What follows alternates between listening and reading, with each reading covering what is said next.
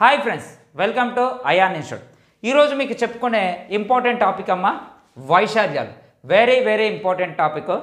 ఇది మనకి ఎస్ఐలో ఖచ్చితంగా 100కి 100% మనకి 5 to 6 మార్క్స్ అనేది ఓన్లీ వైశాల్యం నుంచి వస్తాయి.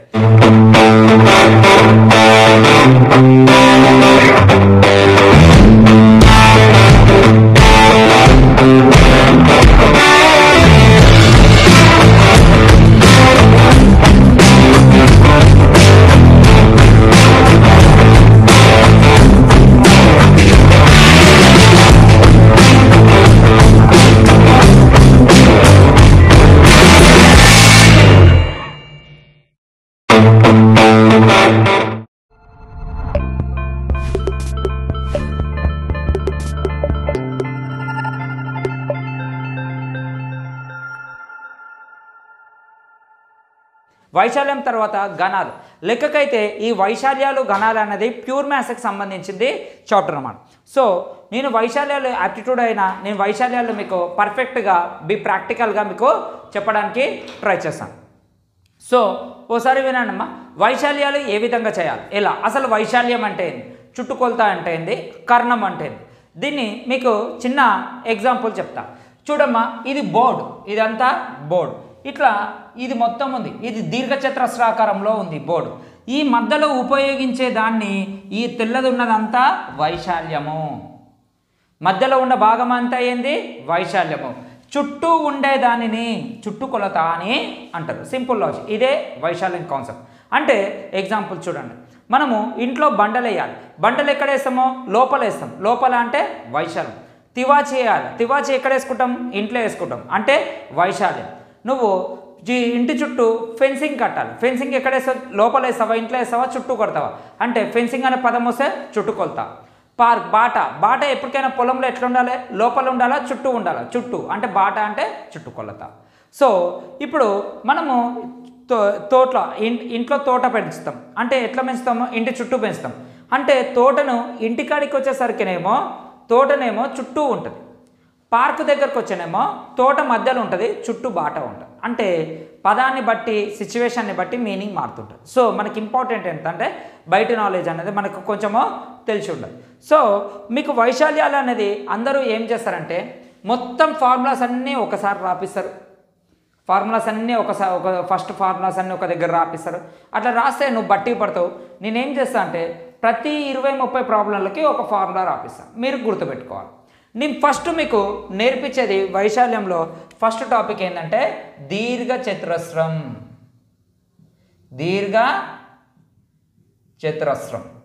సో ఈ దీర్ఘచతురస్రము అంటే దీర్ఘచతురస్రం అంటే దీర్ఘచతురస్రంలో ఎదురెదురు భుజాలు 2 భుజాలు సమానము. దీర్ఘచతురస్రంలోనే ఎదురెదురు భుజాలు సమానం. దీన్ని లెంత్ అంటారమ్మా, దీన్ని బ్రెత్ అంటారు. ఏమంటారు, దాన్ని లెంత్ అంటారు, దీన్ని బ్రెత్ అంటారు. సో ఒకసారి చూడమ్మా, ఎదురెదురు భుజాలు ఎప్పటికీ సమానం. ఎప్పటికైనా బ్రెత్ కంటే లెంత్ ఎక్కువ ఉండాలి, అంటే వెడల్పు కంటే పొడవు ఎక్కువ ఉండాలి. ఇది ఫస్ట్ టాప్. ఈ మధ్యలో ఉండే భాగాన్ని వైశాల్యము అంటారు. వైశాల్యం ఫార్ములా L/B. నేను ఇక్కడనే రాస్తున్నా చూడు, వైశాల్యము ఫార్ములా. వైశాల్యం ఫార్ములా ఏంది, L/B. నెక్స్ట్ చుట్టుకొలత. ఇగో ఈ చుట్టూ ఉండేదాన్ని ఏమంటామో చుట్టుకొలత. చుట్టుకొలత అంటే ఏంది, 2 Lలు 2 Bలు, అంటే 2 × L+B. ఇదేంటిది, పెరిమీటర్, చుట్టుకొలత. కర్ణం, ఇగో ఈ అడ్డదారిన ఉండేదాన్ని ఏమంటామో కర్ణం. ఇగో ఇదేమో సరైన దారి, ఇదేంది అడ్డదారి, కర్ణం. కర్ణం అంటే D = √L² + B². ఇప్పుడు మనము దాదాపు 20 నుంచి 30 లెక్కల దాకా ఈ వైశాల్యము, జస్ట్ దీర్ఘచతురస్రం యొక్క వైశాల్యము, చుట్టుకొలత, కర్ణం మీదనే మనం ఇప్పుడు నేర్చుకుంటూ ఉంటాం. ఒకసారి ఇక్కడ చూడండి అమ్మా, మళ్ళీ ఒకసారి చెప్తున్నా. దీర్ఘచతురస్రంలో ఎదురెదురు భుజాలు ఎప్పటికీ సమానంగా ఉంటాయి. దీర్ఘచతురస్ర వైశాల్యము L/B, చుట్టుకొలత 2 × L+B, కర్ణము L² + B². సో మనం ఇప్పుడు టాపిక్లోకి ఎంట్రీ అవుదాం. ఫస్ట్ 40 లెక్కలు కేవలం మనం దీర్ఘచతురస్రం మీద చెప్పుకుంటాము. రైట్, టాపిక్లోకి ఎంట్రీ, వెరీ ఇంపార్టెంట్. ఓకేనా, రైట్. ఆర్ఎస్ అగర్వాల్లో రైట్ మనము RS అగర్వాల్లో question number 607 page number 607 question number 2 ఒకసారి చూడండి అమ్మా. రైట్. ఒక దీర్ఘచతురస్రం పొడవు 18 సెంటీమీటర్లు, వెడల్పు 10 సెంటీమీటర్లు, పొడవుని 25 సెంటీమీటర్లుగా పెంచితే వైశాల్యంలో ఏ మార్పు లేకపోతే దీర్ఘచతురస్రం యొక్క వెడల్పు ఎంత అని క్వశ్చన్ వేసింది. వైశాల్యంలో ఏ మార్పు లేకపోతే దీర్ఘచతురస్రం యొక్క వెడల్పు ఎంత? చూడండి అమ్మా, ఫస్ట్ నాకు ఎల్ ఎంత ఇచ్చిండో 18, బి ఎంత ఇచ్చిండో 10. మామూలుగా దీని వైశాల్యం ఎంత? L into B is equal to 18 into 10. ఇది వైశాల్యం. అంటే ఇప్పుడు 180 వస్తుంది వైశాల్యం. అంటే ఈ మధ్యలో భాగం అంతా 180 మీటర్స్ సెంటీమీటర్స్ సమ్. ఇదే వైశాల్యంలో మార్పు లేకపోతే అంటే ఇదే వైశాల్యం. పొడవును 25గా పెంచుతాయి అన్నాడు. పొడవును 25గా పెంచుతాయి అన్నాడు, కానీ 25 సెంటీమీటర్లు పెంచమన్నది. 25గా అంటే 25కి స్టాప్. అంటే అప్పుడు లెంత్ నేను 25 తీసుకుంటా. అప్పుడు బి ఎంత? Chain rule. 5 2 5 5 36/5. 36/5 అంటే మనకి ఎంత వస్తుంది? 7. So B is equal to ఎంత? 7.2. రైట్. నెక్స్ట్ క్వశ్చన్ నెంబర్ 3 ఒకసారి చూడండి. 90 మీటర్లు మరియు 50 మీటర్ల కొలతలలో ఒక దీర్ఘచతురస్రాకారం స్థలం చుట్టూ ముళ్ళ కంచెను వేయాలి. 5 మీటర్ల దూరంలో స్తంభాన్ని పాతడానికి ఎన్ని స్తంభాలు కావాలి? అంటే స్తంభాన్ని పాతాలి, కంచె వేయాలంటే చుట్టుకొలత ఫార్ములా ఏంది? 2 into L plus B. L ఎంత ఇచ్చిండు? 90 ఇచ్చిండు. బి ఎంత ఇచ్చిండు? 50 ఇచ్చిండు. 2 ఇంటూ ఎల్ ప్లస్ బి అంటే 140. ఎంత? ఒక కంచె ఎన్ని మీటర్ల దూరంలో ఉంది? 5 మీటర్లు డివైడెడ్ బై 5 అంటే ఇది 28. అంటే నీకు ఎంత కావాలి? 56 స్తంభాలు కావాలి. క్వశ్చన్ నెంబర్ 4 చూడం. ఒక దీర్ఘచతురస్రాకారం స్థలం పొడవు వెడల్పుల కన్నా 60% ఎక్కువ. ఒక దీర్ఘచతురస్రం యొక్క స్థలం పొడవు అంట వెడల్పు కంటే 60% ఎక్కువ. అంటే ఇది 100 అయితే ఇది ఎంతైతే? 140. ఒకసారి క్వశ్చన్ చూడండి. ఇది 100 అయితే ఇది ఎంత అవుతుంది? 160. మళ్ళీ ఒకసారి క్వశ్చన్. ఒక దీర్ఘచతురస్రాకారం యొక్క స్థలం పొడవు వెడల్పు కంటే 60% ఎక్కువ. పొడవు వెడల్పులో తేడా 24 సెంటీమీటర్లు అయితే వైశాల్యమో ఎంత? లాస్ట్ క్వశ్చన్ మార్క్ ఏమంటుందంటే ఎల్ ఇంటూ బి ఎంత అని. మళ్ళీ మనకు ఒకటి ఏమి ఇచ్చిందంటే ఎల్కి బికి డిఫరెన్స్ 24 సెంటీమీటర్లు ఇచ్చింది, 24 మీటర్లు ఇచ్చింది. అయితే ఫస్ట్ మనకి ఎల్లు తెలవాలి, వైశాల్యం ఎంత అన్నాడు. వైశాల్యం తెలవాలంటే ఎల్లు తెలవాలి, బి తెలవాలి. నేను ఇక్కడ క్వశ్చన్ ఏంటంటే 0 0 క్యాన్సల్. ఇది 8 ఇదేంటిది 5 అయితే ఎల్కి బికి డిఫరెన్స్ ఎన్ని? 24. 5కి 8కి డిఫరెన్స్ ఎంత? 3 పార్ట్స్. 3 పార్ట్స్ 24 అయితే 8 పార్ట్స్ 5 పార్ట్స్ కనుక్కో. 8 1 8 8 3 1 3 8 8 ఎంత? 64. ఇది ఎంత? 40. అంటే 6 4 40. ఇది ఇంటూ అంటే వైశాల్యం అదే అని 6 4 20 అంటే 2400 ప్లస్ 160. సో 2560. సో ఈ విధంగా చేయాలమ్మా. మనం ఇంటులు కూడా డైరెక్ట్ చేయాలి, అంతేగాని మళ్ళీ L is equal 64 B is equal 40 అనేది చేయదు. Right. Next question. Right. Question number 5 ఇక్కడ చూడండి. వాహనాలు నిలిపే స్థలము దీర్ఘచతురస్రాకారంలో ఉంది. మూడు ప్రక్కల రంగు వేశారు. రంగు వేయని భుజము 9 అడుగులు, రంగు వేసిన భుజాల మొత్తము 37 అడుగులు. అయితే ఈ స్థలం యొక్క వైశాల్యము ఎంత?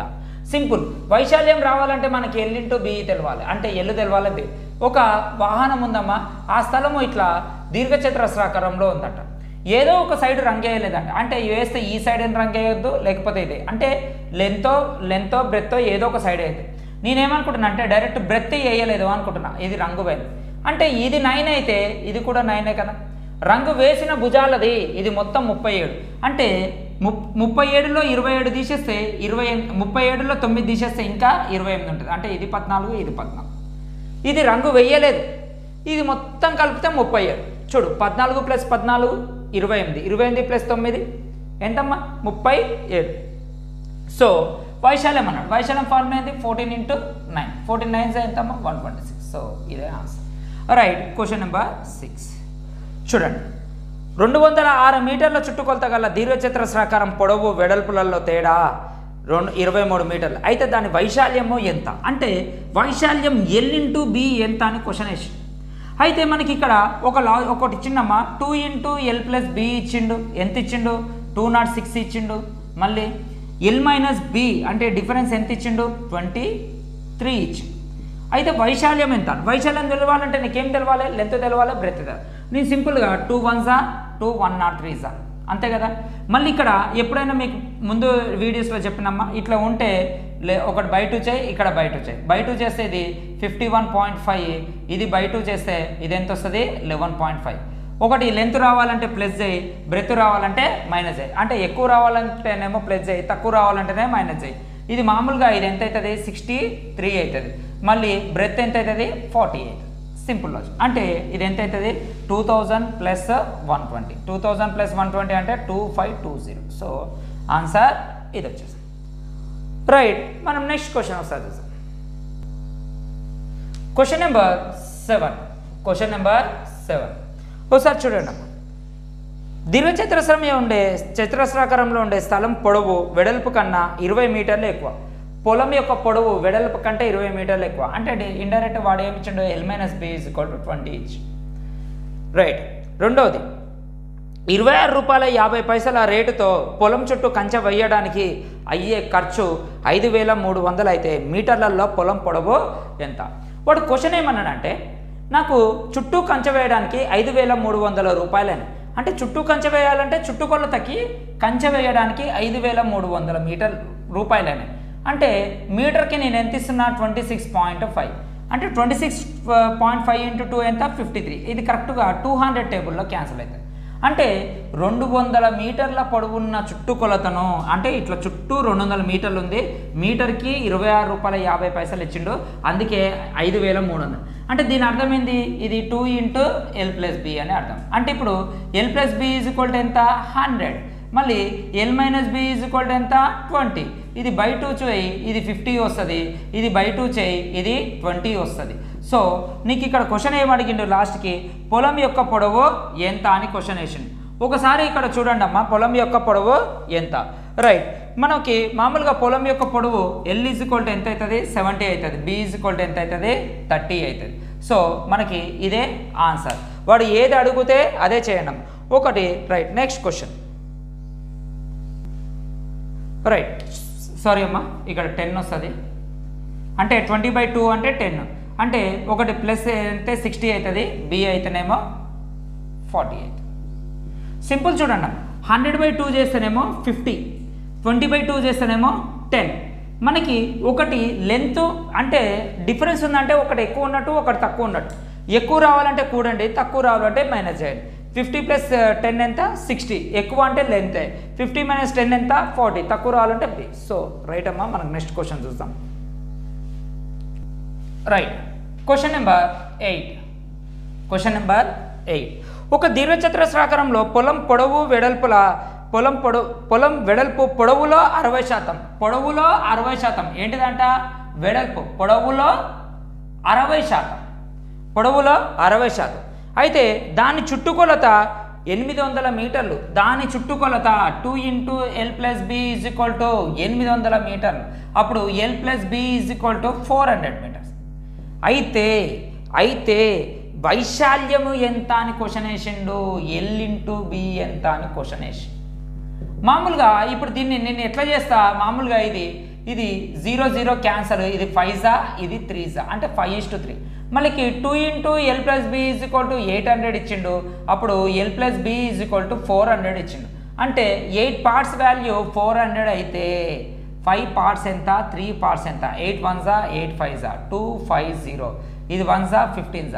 మళ్ళీ 25 15s 37500. సో ఆన్సర్ వచ్చి 37500. నేను డైరెక్ట్ ఇంటూ చేసేస్తున్నామా. ఇది L, ఇది B. Right. Next question. Right అమ్మా. Question number 9. Question number 9. ఒకసారి ఇక్కడ చూడండి. ఒక దీర్ఘచతురస్రం యొక్క స్థలం పొడవు చుట్టుకొలతల నిష్పత్తి 1:3.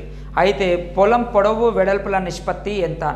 ఒక స్థలం యొక్క పొడవు చుట్టుకొలతలు. పొడవు అంటే L అమ్మ, చుట్టుకొలత అంటే 2 × L + B ఇచ్చిండు. ఎంత ఇచ్చిండు 1:3 ఇచ్చిండు.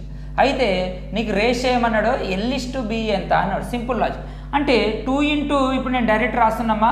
ఇది 2 1s 2 1.5s డైరెక్ట్ కొట్టేస్తున్నా నేను. అయితే ఇక్కడ L plus B is equal to ఎంత 1.5 already L is equal to ఎంత 1 అంటే L is equal to L plus B is equal to 1.5 అయితే దాంట్లో ఎల్ ఈజ్ ఈక్వల్ టు 1 అయితే మళ్ళీ బి ఈజ్ ఈక్వల్ టు ఏమవుతుంది 0.5 అన్నట్టే కదా అంతే కదమ్మా ఎల్ ఈజ్ ఈక్వల్ టు 1 అయితే L plus B is equal to 1.5 అయితే అప్పుడు బి ఈజ్ ఈక్వల్ టు ఎంత అయితే 0.5ని ఎట్లా రాసుకోవచ్చు 1/2 ఇప్పుడు వాడు అడిగింది ఎల్ ఈజ్ టు బిఏ కదా మనకు అడిగింది ఎల్ 1 బి 1/2 ఇప్పుడు రేషియో ఎంత అవుతుంది 2:1 దట్స్ ఇట్ సింపుల్ రైట్ అమ్మా నెక్స్ట్ క్వశ్చన్ ఒకసారి చూద్దాం క్వశ్చన్ నెంబర్ 11 రైట్ ఇక్కడ చూడండి దీర్ఘచతురస్రాకారంలో ఉండే గది పొడవు వెడల్పు కన్నా 5 మీటర్లు ఎక్కువ దీని వైశాల్యము 750 అయితే దాని పొడవు ఎంత చూడమ్మా దీర్ఘచతురస్రాకారం యొక్క గది పొడవు వెడల్పు కన్నా 5 మీటర్లు ఎక్కువ అంటే L minus B is equal to 5 ఇప్పుడు వైశాల్యము L into B is equal to ఎంత ఇచ్చిండు 750 ఇచ్చిండు అయితే లాస్ట్కి ఏమన్నాడు పొడవు ఎంత అన్నాడు ఎల్ ఎంత అని క్వశ్చన్ వేసిండు సింపుల్ లాజిక్ ఆప్షన్స్కి వెళ్ళిపోవమ్మా ఆప్షన్స్కి వెళ్ళిపో 15 next 22.5 next 25 next 30 simple logic అమ్మా ఈడ ఇది అయితే ఫస్ట్ ఇది కాదు ఇది ఆన్సర్ కాదు చూడండి ఒకవేళ ఎల్ ఈజ్ ఈక్వల్ టు 25 అయితే అప్పుడు బి ఈజ్ ఈక్వల్ టు ఎంత అవుతుంది 30 అవుతుంది అవునా సో మనకి ఇక్కడ లెంత్ చిన్నగా ఉంటుంది బ్రెత్ పెద్దగా ఉంటుంది సో ఇది ఆన్సర్ కదా డైరెక్ట్ ఆన్సర్ 30 ఓసారి ఏందనేది నేను చెప్తాను చూడండి ఎల్ ఈజ్ ఈక్వల్ టు 30 అయితే 30 ఇంటూ బి ఇంటూ 750 అప్పుడు బి ఈజ్ ఈక్వల్ టు ఎంత 25 సో చూడమ్మా లెంత్కి బ్రెత్కి డిఫరెన్స్ ఎంత 5 సో ఆన్సర్ సో మనం ఏ విధంగా లెక్కలు చేయొచ్చు right next question yes start question number 12 అమ్మా క్వశ్చన్ నెంబర్ 12 ఒకసారి ఇక్కడ చూడండి ఒక దీర్ఘచతురస్రం యొక్క వైశాల్యము 460 మీటర్స్ వెడల్పు కన్నా పొడవు 15% ఎక్కువైతే ఆ స్థలం యొక్క వెడల్పు ఎంత వెడల్పు కన్నా పొడవు 15% ఎక్కువైతే అంటే ఇది 100% అయితే ఇది ఎంత అవుతుంది 115% అంటే ఇప్పుడు రేషియో ఎంత అవుతుంది 23:20 ఇప్పుడు L into B is equal to ఎంత ఇచ్చిండు 460 ఇచ్చింది లాస్ట్ క్వశ్చన్ ఏం అడిగింది ఇక్కడ మనకి వెడల్పు ఎంత అన్నాడు బి ఎంత అన్నాడు ఏముందమ్మా బి 20 డైరెక్ట్ అయిపోయింది ఎందుకంటే 23 ఎంత 460 so B is equal to 20 right question number 13 చూడం ఒక దీర్ఘచతురస్రాకారంలో ఉన్న పొలంలో 3 వైపుల కంచె వేసి 20 అడుగుల ప్రక్క వదిలివేయాలి పొలం వైశాల్యము 680 చదరపు అడుగులైతే ఎన్ని అడుగుల కంచె అవసరమో అని క్వశ్చన్ వేసింది మామూలుగా ఒక దీర్ఘచతురస్రాకారంలో ఇట్లా ఉందంటమ్మా పొలము దీని యొక్క వైశాల్యం వచ్చి ఎల్ ఇంటూ బి వచ్చి 680 ఇచ్చింది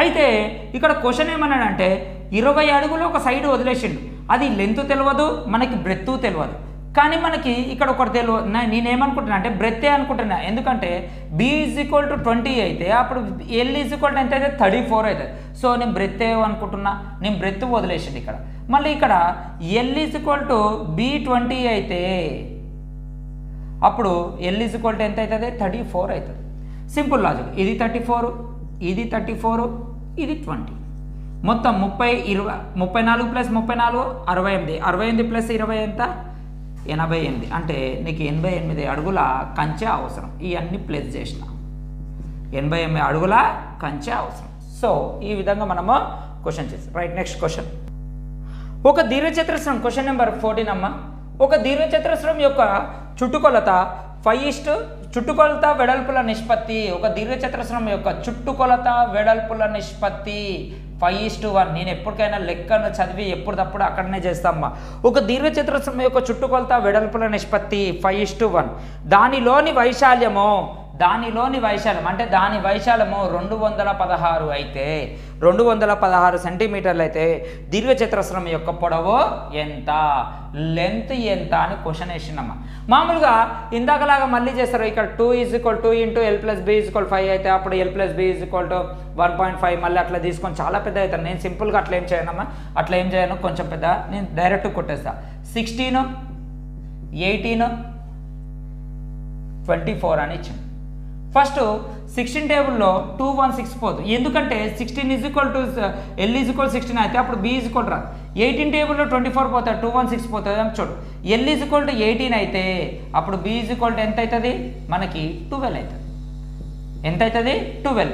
ఇప్పుడు 2 into L plus B, 2 into L plus B ఎంత, అప్పుడు L ఈజ్ ఈక్వల్ టు 2, 18 ఇది 12, మొత్తం ఎంత 30, 30 ఇంటూ 2 ఎంత అవుతుంది 60.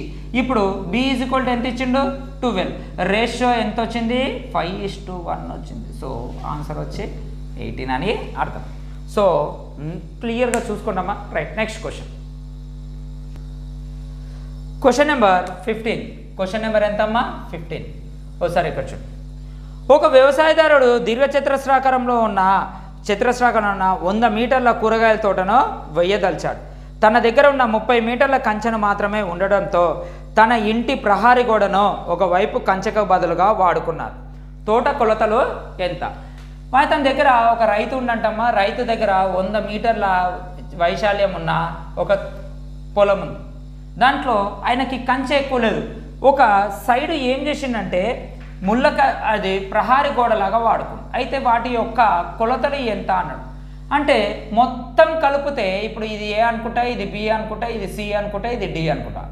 ఏ plus B plus C is equal to 30 రావాలంట కొలతలు. అయితే ఏది ఆ కొలతలు ఏందో చెక్ చేద్దాం. మామూలుగా 15 ఇంటూ 6.67,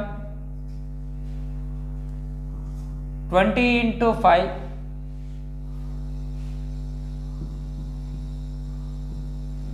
30 ఇంటూ 33.3, 40 ఇంటూ 5.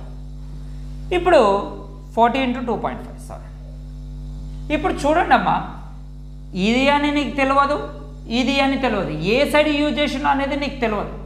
సో నేనేమనుకుంటా అంటే 15 ఇంటూ 6.67 అయితే 100 కాదు, 20 ఇంటూ 5 ఇది లెంత్ ఇది బ్రెత్ 100, 30.3.35 100 అవుతుంది, 40.2.5 ఇది 100 అవుతుంది. నేను ఎప్పుడైనా సెకండ్లీ చెక్ చేస్తాను కాబట్టి చెక్ చేస్తాను. ఒకవేళ నేను లెంత్ గినక బ్రెత్ గినక వదిలేసిందంటే ఇది 5 అవుతుంది, ఇది 5 అవుతుంది, ఇది 20 అవుతుంది, 20 అవుతుంది. 20 + 20 + 5 ఎంత 45. కానీ నా దగ్గర ఉండాల్సిన కంచె ఎంత 30 మీటర్. లేదు, నువ్వు బ్రెత్ వదిలేయలే, ఇప్పుడు లెంత్ వదిలేసినావు అంటే 20 మీటర్స్, ఇది 20 మీటర్స్, ఇది 5 మీటర్, ఇది 5 మీటర్, అంటే 20 + 5 25, 25 + 5 30. సో ఆన్సర్ ఇదే. అంటే నువ్వు వదిలేసింది ఏది, లెంత్ వదిలేసినావు అని అర్థం. డైరెక్ట్ మీ క్వశ్చన్ యొక్క మీనింగ్ అర్థమైపోతే ఇంత ఈజీగా మనము చేయొచ్చు. Right, next question. Right, question number 16 అమ్మ. Question number 16. ఒక దీర్ఘచతురస్రాకారం పొలం భుజాల నిష్పత్తి 3:4, దాని వైశాల్యము 7,500 అయితే 7,500 అయితే పొలం చుట్టూ మీటర్కు 25 పైసల రేటుతో చుట్టూ కంచె వెయ్యడానికి పట్టే ఖర్చు ఎంత? ఇది లెంత్ అమ్మా, ఇది బ్రెత్. వైశాల్యం L into B is equal to 7,500 అంటే అప్పుడు 3x 4x అంటే మొత్తం ఎంత అవుతుంది 12x² ఈజ్ ఈక్వల్ టు 7,500. అప్పుడు x² is equal to 6 to 5, అప్పుడు x is equal to 25.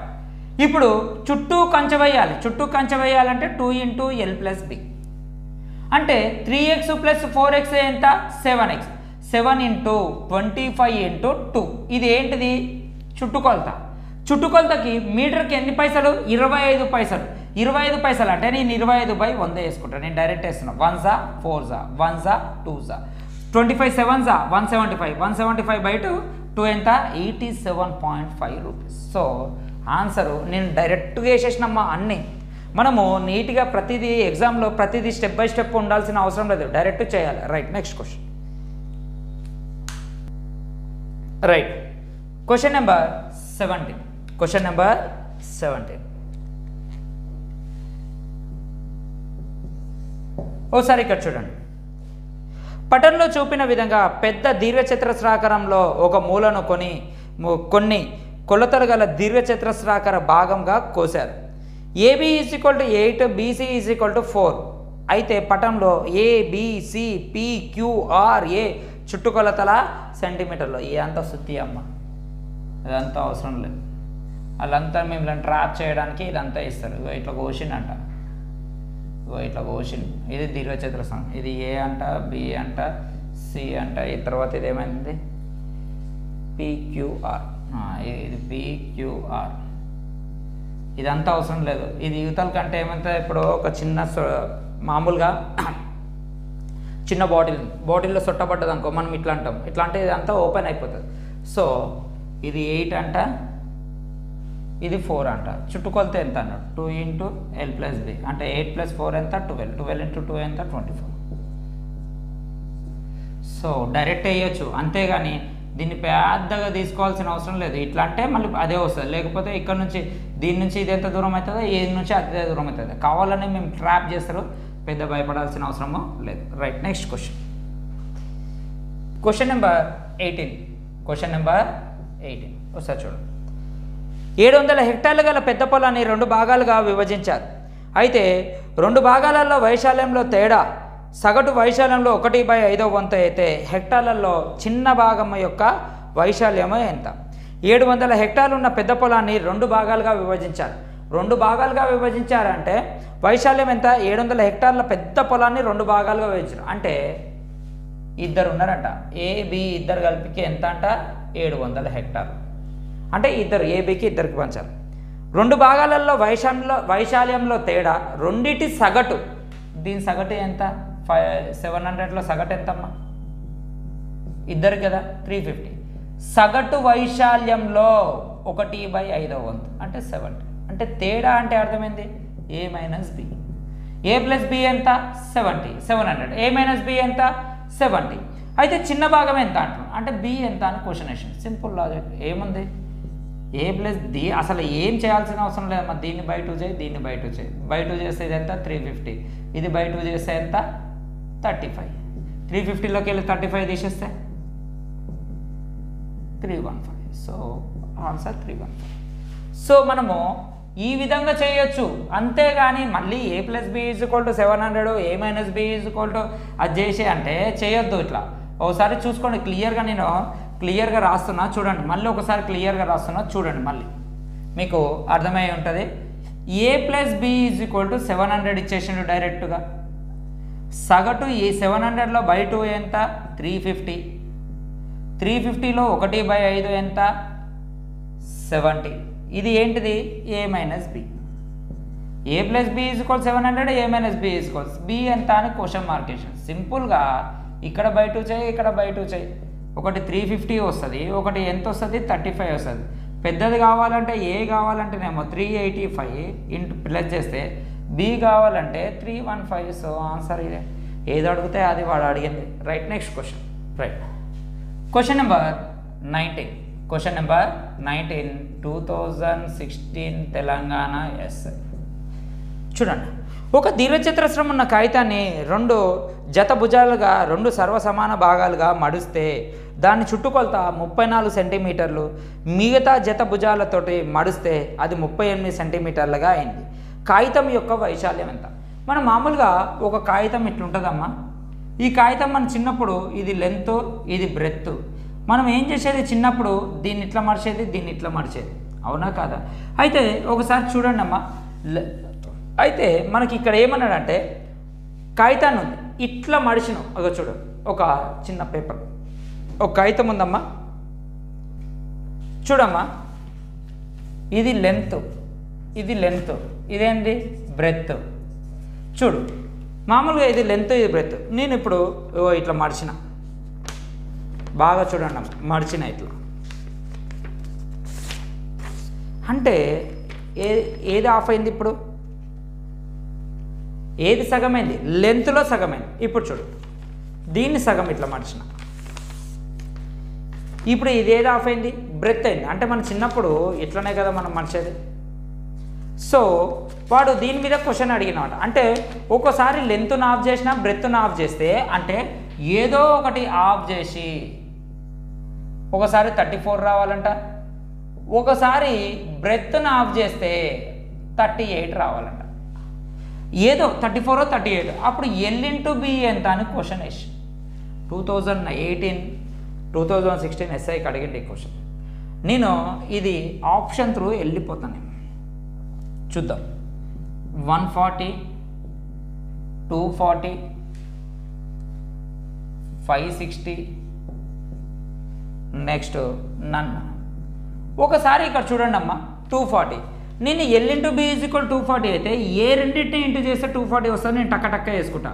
20 into 12 first point, తర్వాత ఎంత 24 ఇంటూ 10, అంతేగాని 60 ఇంటూ 4, 40 ఇంటూ 6 ఇవి తీసుకోవద్దమ్మా. ఎందుకంటే లెంత్కి బ్రెత్కి డిఫరెన్స్ దగ్గర ఉన్నాయి.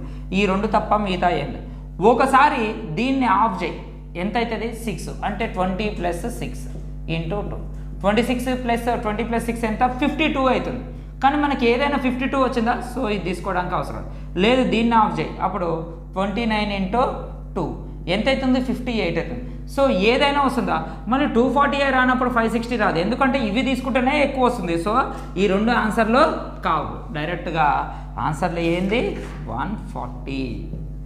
చూడు నేను L ఇంటూ Bలో ఏమేమి తీసుకుంటామని చూడు. 14 ఇంటూ 10, రెండోది 20 ఇంటూ 7. ఈ 7 ఎట్లా కాదు, ఎందుకు ఒకదాన్ని బై 2 చేస్తే మనకు పాయింట్స్లో వస్తుంది. సో ఇది ఆన్సర్ కాదు. చూడు నేను దీన్ని బై 2 చేస్తా, అప్పుడు 14 + 5 ఇంటూ 2 ఎంత అయింది 38 అయింది. ఒకసారి 14ని బై 2 చేస్తా, అప్పుడు ఎంత అవుతుంది 2 ఇంటూ 7 + 10 34. ఒకసారి ఏమో నేను దీన్ని బై 2 చేసిన, ఒకసారి దీన్ని బై 2. సో ఆన్సర్ అదే ఆన్సర్. సో మనకి చాలా ఈజీగా, మనకు లాజిక్ తెలిసి ఉంటే చాలా ఈజీగా చేయొచ్చు. Right, next question. Right, question number direct అమ్మా. ఇప్పుడు నేను క్వశ్చన్ నెంబర్ 21కి వెళ్తున్నా. Question number 21. రైట్, ఇక్కడ చూడండి అమ్మా. ఇక్కడ చూడండి, ఒక పెరటి స్థలము 25 మీటర్ల పొడవు, వెడల్పు 16 మీటర్లు ఉండి దానిని 20 సెంటీమీటర్లు 10 సెంటీమీటర్ల ఇటుకలతోటి నేలను కప్పాలి. కావాల్సిన ఇటుకల సంఖ్య ఎంత? ఇటుకలు అంటే అర్థమైందమ్మా. ఎక్కడ వేయాలి ఇటుకలు? వైశాల్యం. అంటే వైశాల్యం L = ఎంత ఇచ్చిండు 25 ఇచ్చిండు, B = ఎంత ఇచ్చిండు 16 ఇచ్చిండు. ఎన్ని ఇటుకలు కావాలి? ఫస్ట్ L ఇంటూ B కనుక్కోవాలి. 25 మీటర్స్ కాబట్టి దీన్ని నేను సెంటీమీటర్లోకి మార్చుకుంటా, ఇది కూడా సెంటీమీటర్లోకి మార్చుకుంటా. డివైడెడ్ బై ఎంతమ్మా 20 ఇంటూ 10.